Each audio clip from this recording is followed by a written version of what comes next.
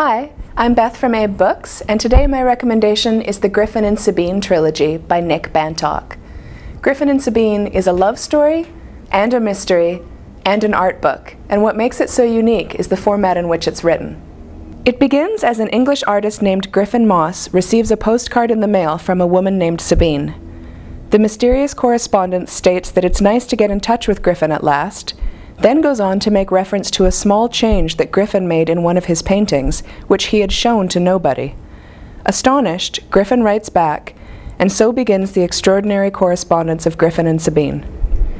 The mystery and sweetness of their relationship, unfolding via mail, and the agony of distance will appeal to anyone with a fondness for romance. Perhaps even more remarkable than the story are the books themselves as objects. Each of the three is illustrated in rich, vibrant detail. Many of the pages have actual paper envelopes attached from which the reader can remove and read the letters that Griffin and Sabine sent to one another. Of all the books in my collection, I consider these some of the most special, and know I will take them down to read through them, wander through their pages, and look at them again and again. I would recommend Griffin and Sabine for artists, readers who enjoy tactile books, and anyone with a soft spot for an unusual love story. Thanks.